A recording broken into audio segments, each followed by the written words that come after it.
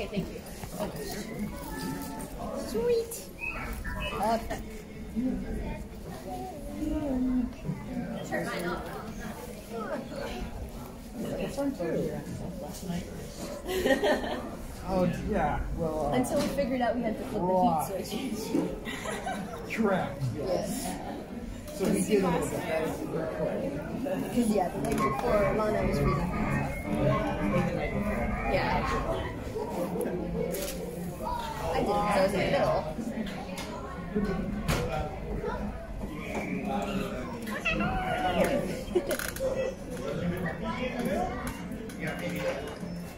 This is so cool. One of them died.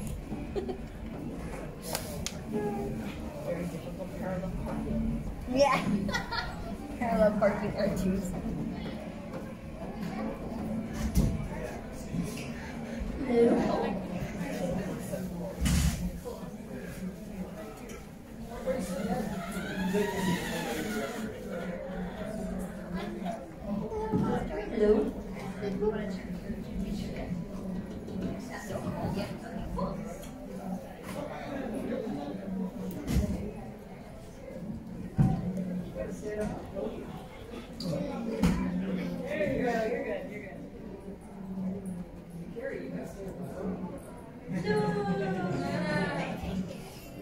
We don't have 5 people anymore.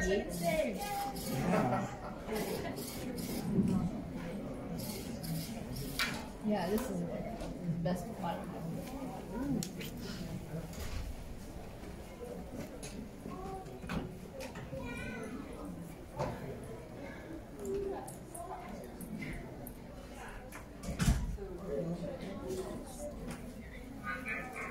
We'll get started in just a minute. We're getting all our droids set up here in the front. Want me to put it on the side? I can. Hold the staff of these legs. Okay. Okay, yeah. As we do. Yeah.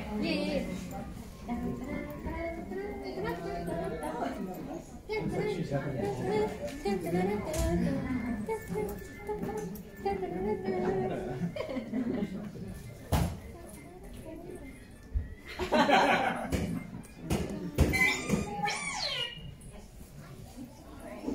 Freedom. Oh, freedom. Yes.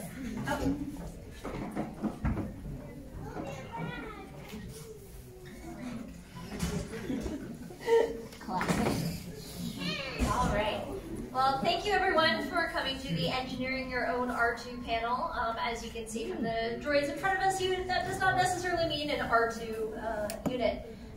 So my name is Carrie Bean. I'll be the moderator for the panel, and I built that R2-D2 over there. You want to give your names and point out which droids you were? Hello, I'm Nyla Brown. I built the BB-8 right in front. Tina Bossi, and I built the purple one on the end. Ashley Joy Dishman, and I built the big black guy and the little black guy. Black units matter. Yes. All right, so I'm going to start out with just a couple starter questions, and then we will love to take audience questions. So the first question I will ask my panel, we'll start with Ashley and head down back towards me. So what made you want to get into this crazy hobby in the first place? My husband and I went to Star Wars Celebration 15 in Anaheim, and we saw a droid, and we were following it around, and we found out that they actually built them, and we were like, oh, let's do that. And we built one, and we kind of haven't stopped since. Now it's 2016. We got a 3D printer, and I don't know, once you start, I saw my first R2 when I was at WonderCon 2018, and I asked basically a question everybody asked, and where can I buy one? Can I buy one? And they told me they couldn't buy one, so they're like, nope, you want one, you have to build one. So I was like, okay, well, let's give this a shot. So April of 2018 is when I started. Started mine in 2015. What got me into it is I'm a Star Wars collector of toys and all things Star Wars, and I was collecting a bunch of droids, and I noticed that they had a BB-8 Builders Club and also an R2 Builders Club. And so it was the choice between do I build R2, do I build BB-8, and then after The Force Awakens came out, it was, you know, the revival of Star Wars is coming back again, and then you see this little droid come across, and I'm like, oh my gosh, it's a new one. It is really cute, and the fact that the club the way that it's built is through 3D printing, and so not having any experience in building at all, I like the 3D printing aspect of it, and so I figured, hey, why not? Let's get a 3D printer. If I don't get a droid, then maybe I'll make jewelry or something like that. And then it ended up going quite differently, and I absolutely love droid building, and that's what started it from there. So just for the love of Star Wars, and then being able to actually make your own droid. For me, it was I met someone online, and he said, can I bring my R2-D2 by? And I was like, what do you mean your R2-D2? He's like, I built one. I was like, okay, sure. And as soon as I saw the R2-D2, I was like, I must have my own. And I thought I would be responsible and wait until I had like a proper house to build in with a garage. And then I went to Celebration Anaheim, the same one as Ashley, saw the droid builders room, which had like 120 fan-built droids, and I was like, no, I'm literally starting today. Went home and ordered my first part. And so I quote-unquote finished my droid in 2017, but as all of these builders will tell you, you are never truly done. You just continue to tinker forever and ever, and I'm still making upgrades and changes to the droid and all that stuff. So once you start, you can't stop. So for our next question, what so far has been the hardest part of droid building for you? The hardest part, we 3D print a lot of pieces, and they leave lines in it, so you have to finish it, and learning how to paint it and kind of do it on your own. That's been a learning curve, but as with building any of them, I mean, you learn as you go, which is really rewarding experience to learn as you go. I would say probably patience, because it's a lot of trial and error, and if you screw something up, at first you're like, oh man, I screwed it up, and how am I going to fix this? And then so it's just like you have to take a step back and research a little bit more and figure out how you're going to fix it. And it takes a lot of patience, especially when you put a lot of time in it and you have this like in your head, like how you're going to do it, and it doesn't work. It's frustrating. So just the patience to figure it out. Absolutely, and then also when you're in that frustration state, knowing that you can work through it. Not any of us know everything in here, so all of us have had help on our droids, and that's the beauty of this. The Archer Builders Club and BB-8 Builders Club, Mastery Builders. I mean, there's just so many Builders Clubs. There's probably a Porg Builders Club, Baby Yoda out there. But all of us help each other, and that's the beauty of this community, is that not everyone's an electrical engineer, mechanical engineer. So you can't not know it all. But there's things that you might be really strong in, and so it's still just having the curiosity, never losing that wonder of like being able to put something together. And just, keeping that hope of like, yes, I can have a droid, like you just need to, be able to ask questions. You might not know the right question right away, but it'll sometimes, it'll come to you at a later point. But yeah, never giving up, having patience, and just knowing that eventually your journey will get there. It might take a couple of years, it might take a year. It just depends on, what type of help that you have and how much time, money, whatever that you have with you. But it's definitely a journey. Yeah, I definitely will echo what all of them said is, even though I am an engineer by trade, I still have no idea anything about the electrical system. Luckily, I work with several thousand of the best engineers on this planet, and so I can just call on one of them to come and do the electrical work on my droid. But I still had to learn how to do all the mechanical aspect. Like I took a tool shop in high school, but still learning how to use a Dremel and how to properly do spray painting and all that kind of stuff was all new for me. And so it was a lot of trial and error and being okay with making mistakes and learning from that and then continuing on. So I think that's the first couple questions I had off the top of my head. So we'll take some audience questions now. Just raise your hand and yell them out. Back there. Yeah, is anybody working with any of the styrene at all? Are you all doing stuff? Yeah, so she was asking, have we used styrene or what are we using? Yeah, the black one, he's a flat pack styrene frame, so it comes in flat packs and they're kind of laser cut, and you just kind of pop it out, glue it together, make it a frame. So yeah, styrene's pretty easy to work with. You just glue it together. Has it held up good? It's strong. Yeah, you can reinforce it with more glue and everything. Yeah, but it's pretty sturdy. I mean, we take it out a lot. It's sturdy. Another, we're doing wood with the next one, just change up the materials. I mean, just do it however you want to do it. Yeah, there's a lot of different types of material that folks can use. So mine is almost entirely aluminum with some composite and 3D parts as well. What are you all making yours out of? the purple one down there is all wood. It's painted, so it's kind of hard to tell. Then it's wrapped in aluminum. I don't have an R2 yet, but I'm building one. So the route that I first started, it'd be a wooden frame. So this is where it comes to what is your budget. So if you have a lot of money, you can go full aluminum, which is getting close to around maybe $20,000. You know, so it just depends on who you buy it from. Maybe if you have a machine builder themselves that can do it. If you go down through the wood styrene route, you know, you can break it down, you know, to maybe, we've seen some people do it for 1,000.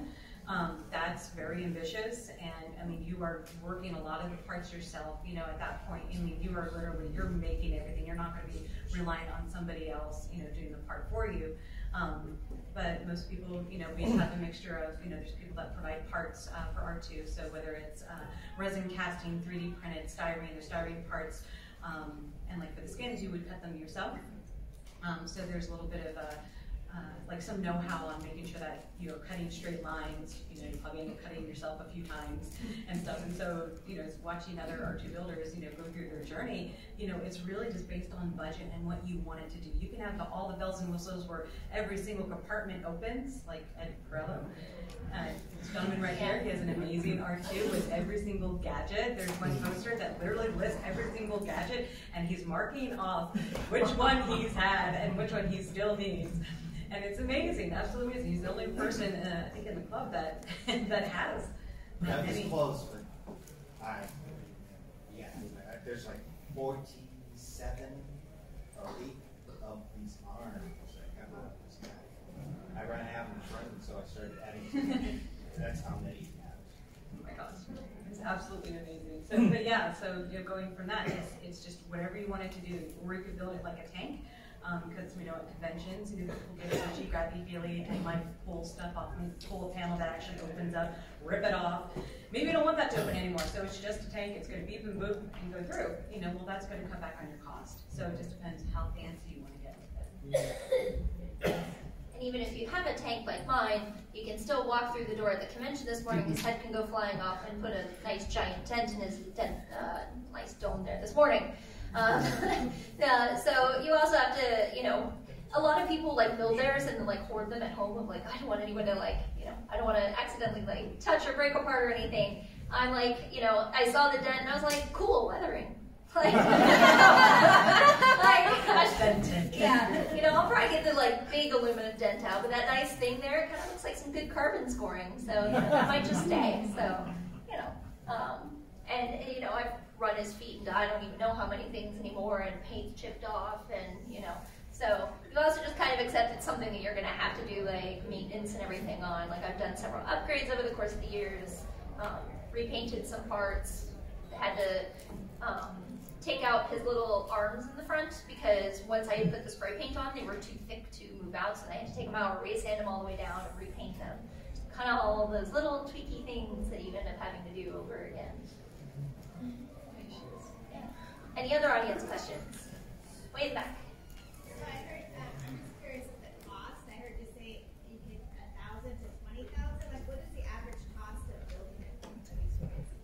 Yeah, that's going to entirely depend on what materials you use. So mine is almost entirely aluminum. I went the like super high-end route, and my spreadsheet says that I spent about $16,000.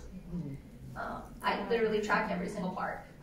Now that includes, I did include listing all the special tools that I needed that I bought for him. That's about $2,000 of that cost. And then about $1,000 or so was just shipping of getting these parts from other builders. I literally, I've marked every single down who I bought it from, what day, like all of that marked out. So that's how I know that number off the top of my head. I don't know if y'all feel comfortable sharing how much you spent on yours. That one, it's the styrene, so that was like a couple $100 for the frame pack. The dome is entirely 3D printed, so our printer's really small, and it was like $200 my husband put it together, and it's been running for 3 years. You just have to slice up the parts, glue them together, and we've been printing like crazy. So I don't know, that droid's probably like under 1,000, I would say, to make that one. For BB-8, I went through 3 different printers. I first started with the Flashforge Creative Pro. That was about an $800 printer, and my first BB-8, I've done like 3 different ones until I got to the one that I have now, and it was a puzzle piece. So each piece, like on the white part of BB-8, it's a white panel. In the beginning, that was 3 pieces. Now it's 2. So I mean, it just took a long time to print. And filament cost, it can range between $15 all the way to $30. Just depends on the material, like if it's PLA or ABS. ABS is more like a Lego material. PLA is a little bit more softer. It'll melt, has a lower melting point. So you don't want to leave it outside, whereas ABS can leave it outside a little bit longer. But the printer that I have is a Raise 3D. I can print full piece, full one-piece parts. I can do the dome all in one shot. That printer is around $3,000.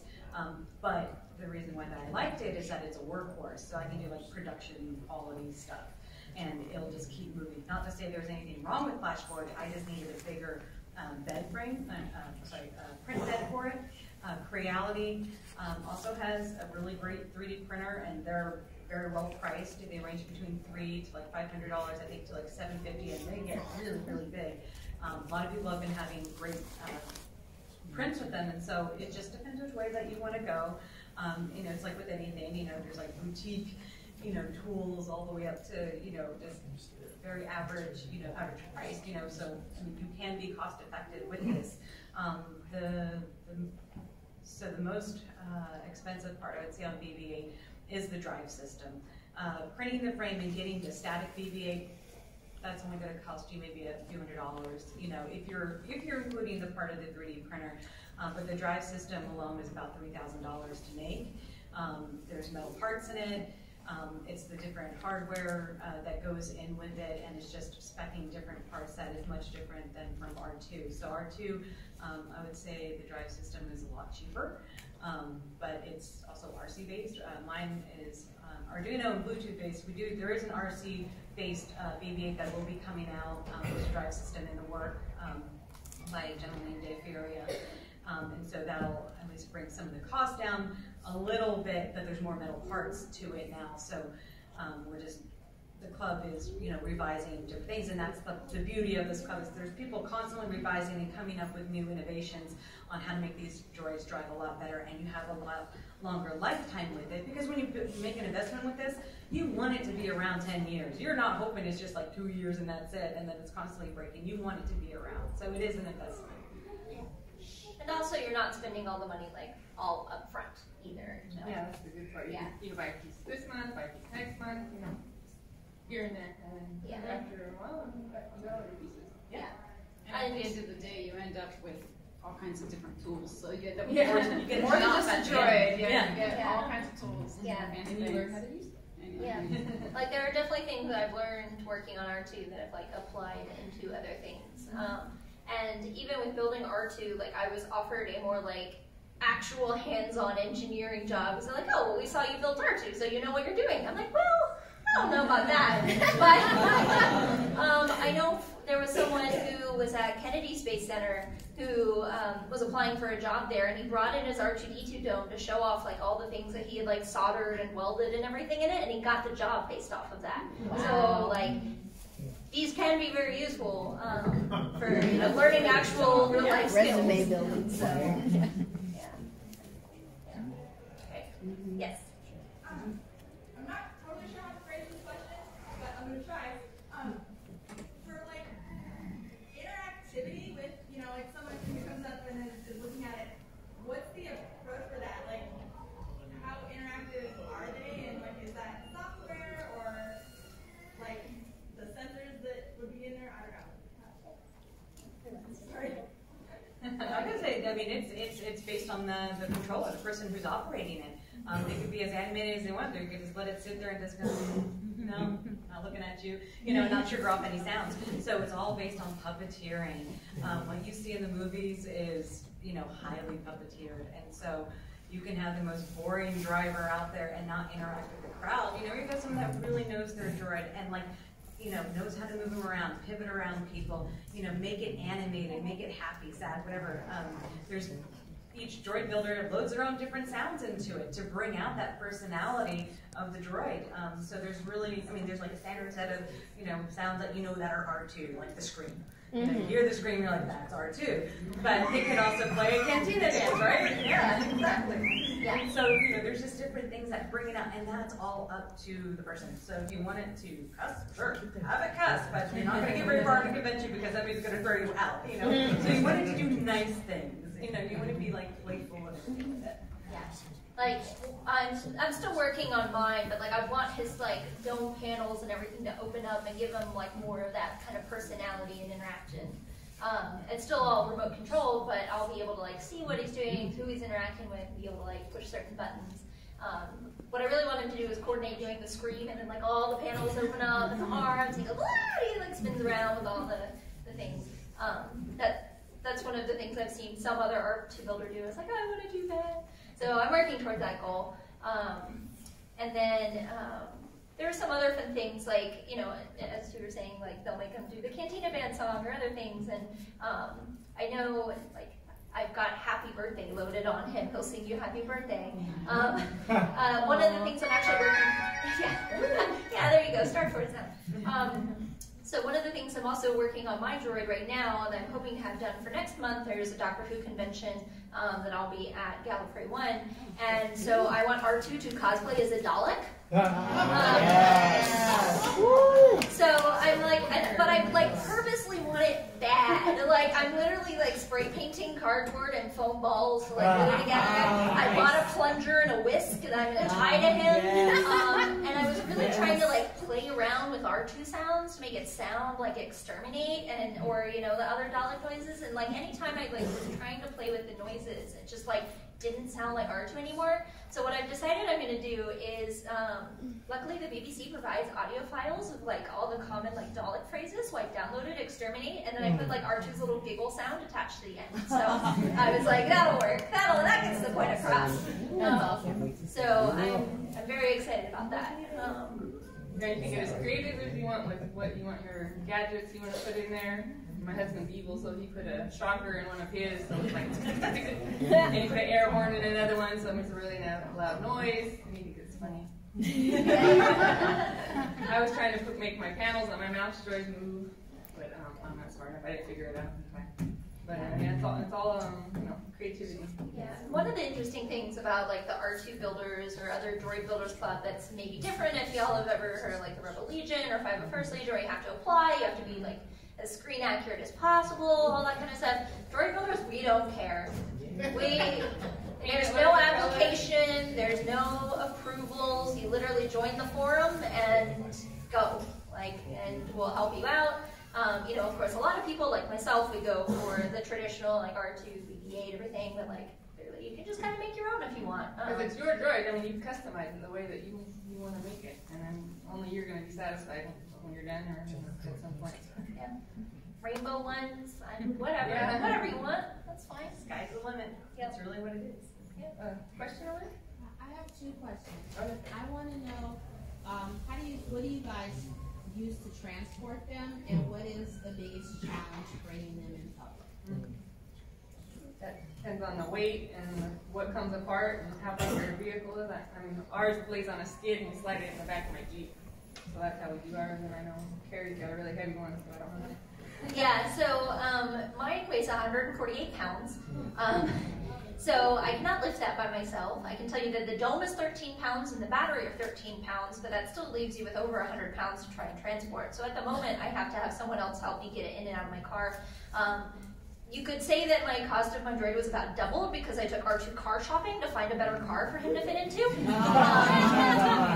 let me tell you that the dealerships really love it when you bring the R2 to us.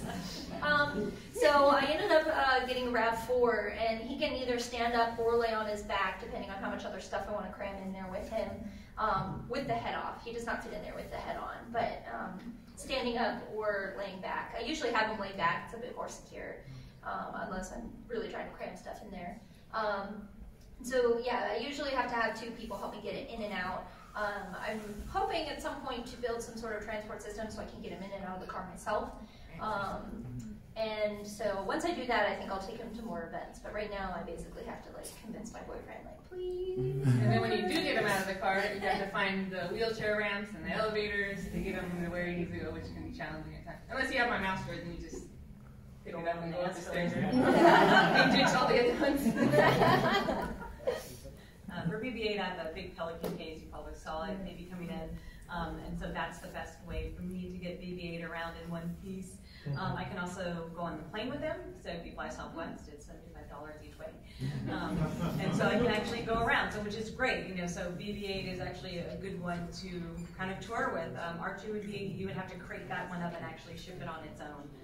So you wouldn't be able to do it on the plane unless you actually did freight service on that. Or drive. Or drive. Yeah, you can drive. I think it's pretty badass that you all are women up there. Do you think it's pretty like half and half in the Droids Guild, or no? Like this is pretty much it in Southern California. We're supposed to have one more. She's unfortunately sick today, and she had a chopper. But yeah, it's definitely more of a boys' club, but. But anyone can do it. It's not a bad thing. It's not a bad thing. And I think a lot of it is, you probably don't, a lot of girls, they want to cosplay. They want to be Leia. They don't necessarily want to be R2's handler. But now you see a lot of that changing. And so there is a group called Stardust Builders Initiative, which is a all-female droid builders group. But we are also a part of a larger group. So this is not to say that we're excluding, anybody from it. It's just a forum for if you want to come in and do not want to be a part of, like you're afraid to really ask a question. I think the things that we've, that we've seen is that you don't want to ask a dumb question, then you have a really smart person, and you don't want to feel like you're putting yourself out there and oh, they're gonna think I'm dumb, guys are. And so it's just an easy way, to kind of ease yourself in and stuff. And so plus, we want to know where all the girls are at, so there's probably about 300 in the world that are droid builders, and so by having this group, I say, well, yeah, we're here, But we're not saying that don't interact with the other people in the groups. It's no, that's not it at all. It's just we run a little fan club of ourselves, and we cheer each other on, and then we can talk about baking cookies and our kids, and all that stuff. So there's stuff that guys don't want to hear about us doing, So that's what that's for. R2 shaped cookies. R2 shaped cookies. I bake an R2. So there's a Los Angeles area builder meetup every year, and so I usually bake R2 cakes, and I'll make them in different color patterns, ice them all by hand. So the guys are. Yeah. Make it pretty. Yeah. So it's becoming a bake-off. Another question. Yeah. Your BB-8 big ball, what's the construction? The outside is all 3D printed, you said, right? Correct. Are you using an acrylic sphere inside there? No, there's no sphere. There's no inner sphere. So it's 3D printing inside. There is a bar. So it's a single axle drive system. So there's 2 hubs on the inside, and then there's a bar that goes across, and then there's another pipe that goes up, right? And so on the top of that pipe, there is a little thing on the top that has the whole time magnet. So it's the dome magnet now, and so that's what allows the dome to connect from the top. So it just barely hovers. So I have wheels underneath the dome that sit on top of the sphere. So it has the illusion that it's just hovering over it, but there's actually wheels underneath it. And then the magnet just holds it together. And then I also have there's a flywheel, and then there's also a weight on the bottom. So I have about 8 pounds that keeps it level, and so between that and the gyro, it's just moving forward. So the way that the panels are oriented, it's just like that moving magic. You think that it's rolling 365 degrees, but it's only able to go kind of forward and back and kind of tilts. But it's the illusion that the whole thing can just go 365. I can spin it and go one way, spin it, and then go another route. But there's hubs. It's static in the inside. Okay. So the construction of the outside shell, that's all 3D material? Yep. That's it? Correct. Wow, okay. And it's, so the white parts, the white panels, those are joined together. There's metal bars, so it adds a little bit more strength to it.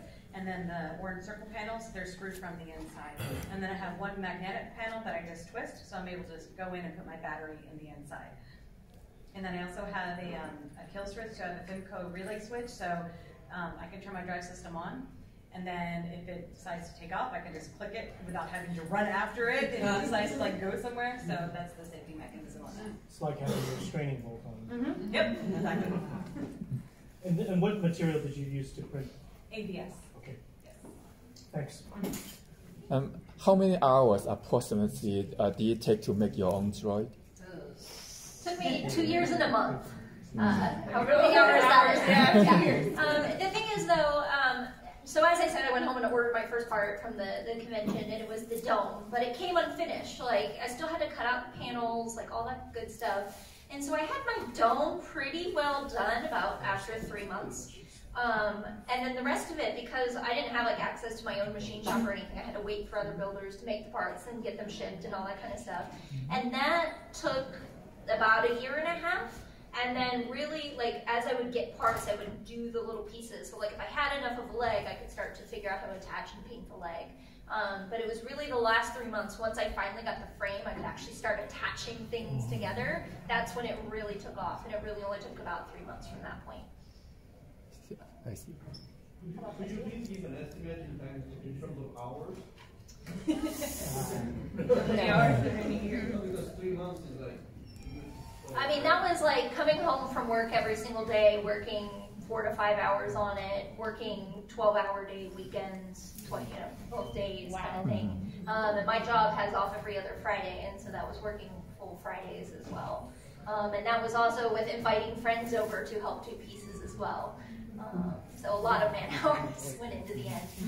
Because the thing is, like a lot of my friends are like, oh, I will gladly help whatever with R2. So I actually, on my back panel on the top, it says like, this droid belongs to Carrie Bean, with the help of, and I have everyone else sign their name that is helping me with my droid as well. It's very cool. Yeah, I thought it was a cute way to like get people, they did work, so. It takes a village. Yeah.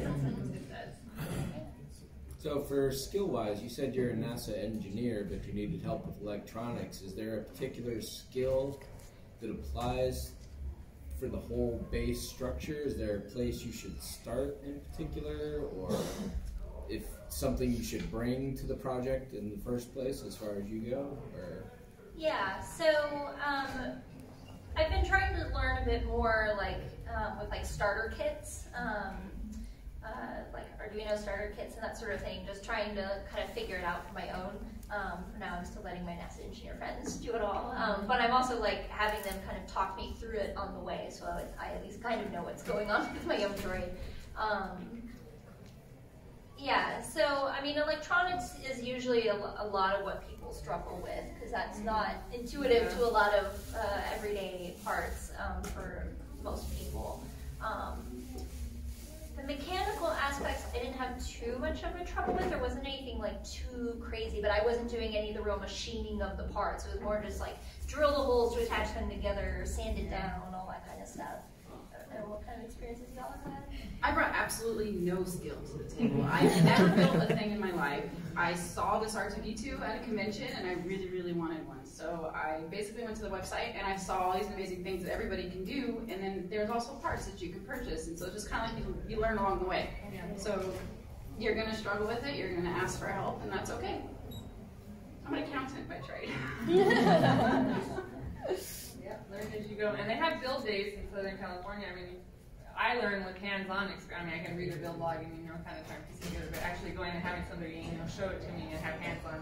I mean, that's the best way I learn. So that's another great thing about the group. There's a lot of people that you can reach out to help and build your skills.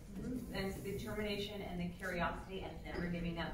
It's like we're starting with any hobby. It's like, I don't know how to knit. That's probably the one girl thing I don't know how to do.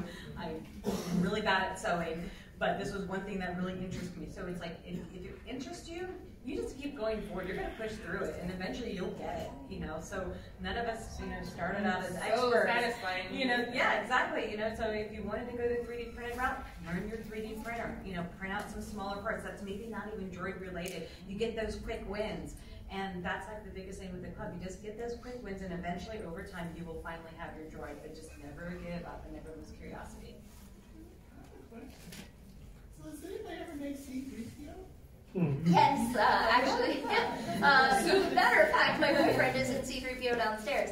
But it's a costume. Most people wear it as a costume. It's not an animatronic one. But yeah, it's a difficult costume. Like, I literally have to screw him into the costume. There are it was insane. But it's really fun because now I've got R2 and he's 3PO, and so when we walk around, people are like, "Well, you know, a lot of people just don't have the right, like, Physique. yeah, the physical body type, and you've got to be a skinny rail, basically. And then also, it's very confining. Like, the helmet is like this. It literally pushes in his nose. And, like, I attach it to him. Like, there is no, like, he cannot get out of his own costume. So you have to have basically, like, someone you trust that will take care of you and make sure that you don't, like, fall and die in the costume because it's all just hard parts. He pretty much has no motion in it, and it's all attached. So I only know of, like, my boyfriend and one other guy in the Los Angeles area that have 3PO costumes, or maybe like a few more, but those are the two I know of. I don't know if y'all happen to know. Chris. Yeah, Gordon. Oh, Chris, yeah, okay. So yeah, 3 that I know of in LA. There's like one in the Bay Area that I know of as well. Yeah, but we have at least 3 here in Southern California. Yeah, but yeah, we already have more than that just up here for R2s, you know, so. Yeah. Yeah. So then another question. We'll go with far back first and then closer. Yeah. Computer part-wise, are they like Raspberry Pis inside, or? Yeah. So mine is a custom printed Arduino. I went with a special control system. So the guy made like a custom printed one. How about y'all? Yeah, do Arduino. So Arduino Mega. I've not got that far. I don't know. My husband put the electronics in that one, so I don't know. It's RC controller. Yeah, sorry. So it's like he's got a drone. Plane.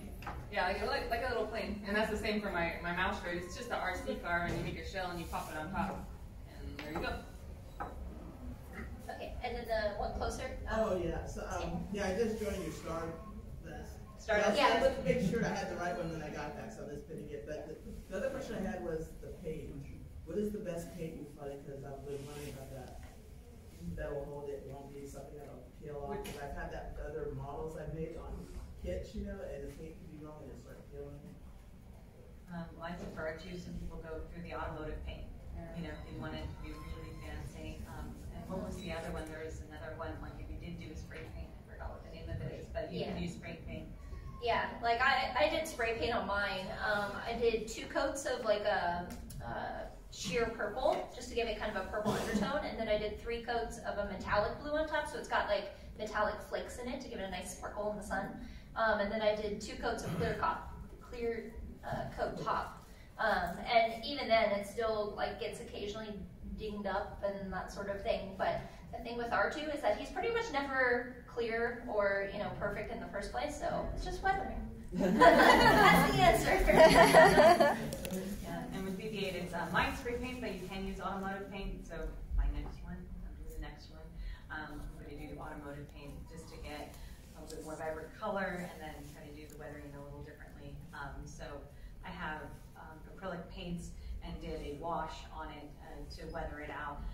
But you have to be very careful because you can make it look super muddy or it look like it went in poo or something like that. You don't want it to look like that. And we've seen droids and you're like, oh, that's bad. You know? But Dagobah ones, you know. Try to be careful with that. But yeah, so mine's spray painted and then clear coated. I've not got that far. Mine is what you got there. For the plastic, it's we used acrylic, just spray paint on that one, and it's a Montana, it's a lacquer base. So, I mean, if you really want it sturdy, I'd go get the auto shop to paint it for you. But they get repainted different colors. I've repainted my mouse droid like 4 times, so I just like messing with it. It's up to you how sturdy you want it. And one of the things I eventually want to do, like distance goal for R2, is make him like interchangeable, so I can make him pink instead of blue. And that's a long-term goal. I'd rather like get the head spinning, working first, and some other things. But once I'm to the stage of the more cosmetic one, I want to be able to interchange the colors. So then the question right in front of you? Yeah. This is kind of a two-parter, but I was wondering if there was any part of the project that was either particularly difficult or particularly risky, like, okay, if you mess up this part, you just ruin $1,000 part, or you ruin months of work, so you need to like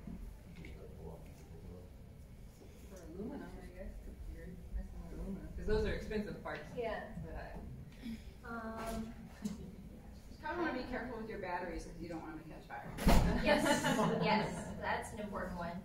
I don't know. On mine, the only real expensive parts were the frame, and then also the drive system, which I had someone else do and install and everything. So I didn't have a chance to really like mess up any big part of mine, I suppose. But I mean, I guess I did just mess up my dome, which is a couple $100. But you know, as everyone says, it's weathering. The thing is, like, a lot of it is recoverable because if you like scratch like the surface of the skins, you're gonna paint over it anyway. You know, a lot of things you can paint or like backfill in and that sort of thing, or sand out a cut or something like that. So I don't know that there's any like really big parts that you can just completely. You can fry out the system. Well, yeah. So for BB-8, there's 3 different, how do you call it? Oh, I just had the word with me. The motors, controllers? No! Oh my gosh, I'm totally blanking out. You can burn out the motors. They do have motors, servos. There you go. That's the word. I was like, that's servos. What's in my droid? So you can burn out the servos, and those are $250 a pop. Yeah. And so if you just drive on the wrong carpet, if it's too thick, I've seen that on R2. People burning out their motors on driving too thick of carpet. If you drive, I've seen R2 tip and fall, so either driving off stage by accident, going off a curb and face planting. You have 323 R2s where the middle leg will drop down and then it's supposed to lean back. A lot of the times that's a much harder droid to have. It's very finicky, and I've seen those face plant, and so you do all that hard work and you just damage your full cosmetic part of it. On the BB-8 side, I've seen it take off. The kill switch didn't work. Ran in and made a big old hole in the wall, ran down somebody's stairs, so you just, all that work is gone. If you're working on it on a table, it rolls up, you forget that you're on a table and it's round. You know, so just a lot of it can be just human error doing something so stupid because you're so just engrossed in what you're doing that you forget the safety part of it. So a lot of it is just doing checks and balances, making sure you know what you're doing. Do not cross the tables, don't cross the streams, you know, because you can end up, you know, catching yourself on fire. So there's just, you know, some basic things that you want to make sure that you're doing. But yeah, I mean, like the harder part is just completely destroying the droid and, you know, running into something. So like the part you said about sometimes the carpet's too thick, can you just put him on neutral and start pushing him? Is that what you end up doing? Or? He'll just sit there. You know, because if it's too hard, because what will end up happening is that even for like big conventions like Dragon Con, you've been to Dragon Con, their carpet's actually really nice, but it's really dirty. And so stuff will start being picked up on the wall, and then it gets up into the dome, and then it clogs the wheels, and then all of a sudden my head's not moving properly, so I have to change out the wheels. You know, so there's like some gross stuff, you know, with that. Yeah. My hair gets like wrapped up in the drive system of R2 as I'm driving around my apartment. So like every once in a while, I just have to go in there and like clean out all my hair. Yes.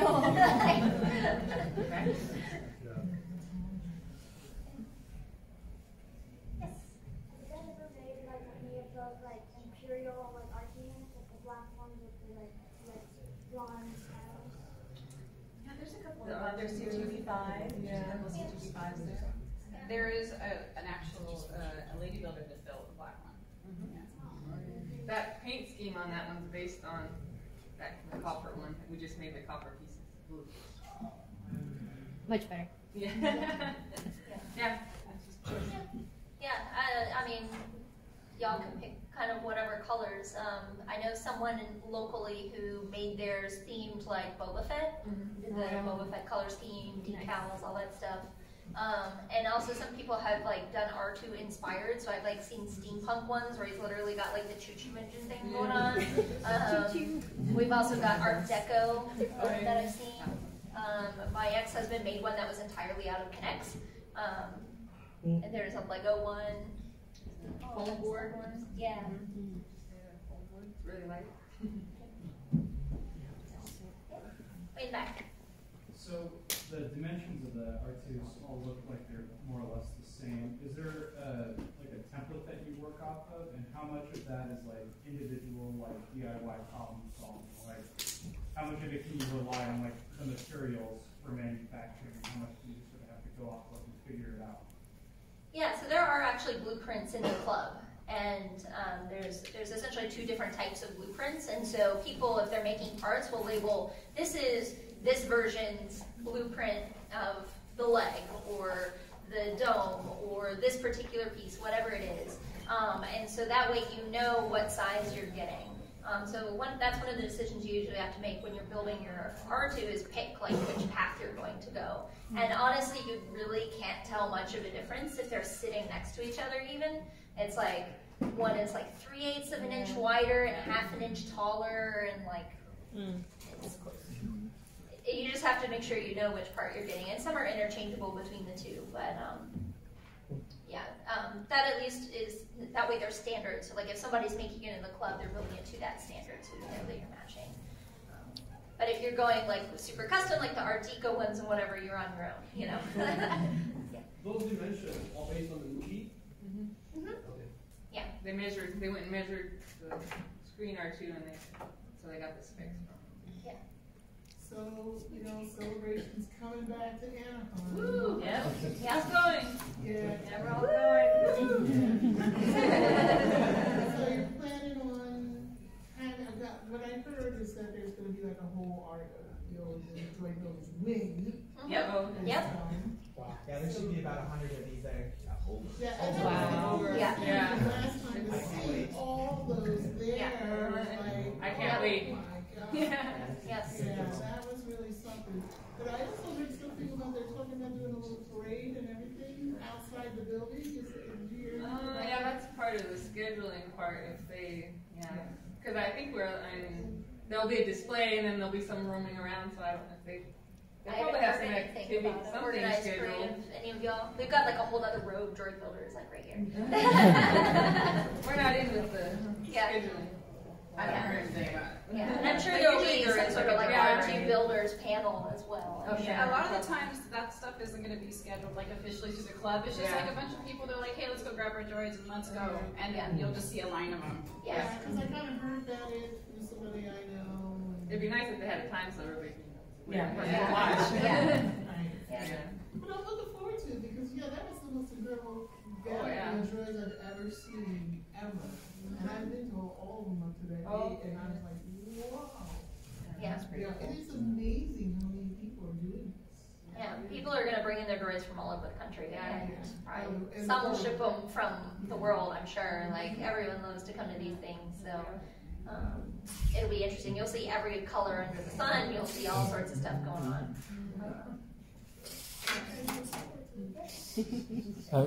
If there's one thing you really want to add to your droid and you haven't done so, what will that thing be? Oh, if you could add anything.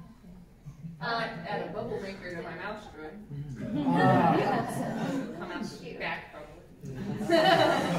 I'd like to add the thumbs up, but there's only mechanically it's not possible. There's no room in it. It's either you drive it or it's just going to sit there static and do the thumbs up. It can't do both. So that's what I would like to do. Yeah, so I'm working towards having like all the panels and arms and everything open right now. To me, that's like gives R2 the most personality. So that's the goal, is to have them a lot more animated. What's yours gonna be? Mine's fictional, but a vacuum. Yes. No, I've had a lot of people like 2 questions I usually get asked is like, 1, how much did it cost, and 2, when are you putting in the taser? I don't want to put in the taser because I would like to be able to continue to take it to my NASA facility, and they do not allow weapons, so I would like to, continue bringing them. But I've often, thought about putting like a coffee maker in there, like an old espresso machine, and then like in the morning it just rolls up and gives you that. Of course, the vacuum is a good idea. Beer fridge, it's all fine. You can put it all in there. There's room. Yeah, it comes down to the room that you have. All right. Any other questions? We're almost out of time anyway. Yes. Quick question. You've gone over several deep tool areas. What's your reference guide? What's your index? Where are you getting this from? So as far as somebody doesn't buy the wrong 3D printer, you guys are got somewhere in the forum, I'm guessing, that you have, hey, buy this printer because if you do this, you're just going to pay twice or something. Is it something like that out there? Yeah, there's a whole 3D printing subsection, and they go through printer recommendations, and I've had luck with this one, didn't have luck with this one, all that good stuff. Along with all the other tools as well. Yeah, yeah. And you can always ask, and I'm sure somebody jumps on there and answer you. Yeah. Yeah. Yeah, so we have the forums and also Facebook groups for product groups. So Facebook tends to be more active just because everyone's on Facebook. And so you ask a question, you immediately get answered. You know, the forums might take a couple hours, but you will get answered. At least with the forums, you'll be able to search, previous questions that make use, be able to do that. All right, we maybe have time for one or two more questions, perhaps. How do we find you on Facebook? Yeah. I don't know the Facebook off the top of my head.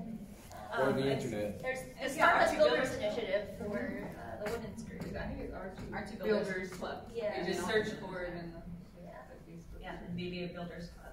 Same for the website. Yeah, Astromech is astromech.net for R2. And then bb8builders.club. And then mousebuilders.club. Droidbuilders.com? And droidbuilders. That one has links to all. Yeah, droidbuilders.com will take you to all three. Oh, .info. Or .info. And it's .info. Because I think droidbuilders.com will take you to a droid builder, like it's something completely different. Google. People keep taking the same name. Yeah. But yes, the droidbuilders.info will list all the clubs that are. And we actually do have a booth downstairs in the Expo area, the Space Expo in the far corner, where we have our R2 Builders booth. So we have flyers that have links to the website, all that good stuff. So if you have an idea of which one you want to start with, then go to that forum and start there. All right. Well, thank you all for coming, and we will try and get our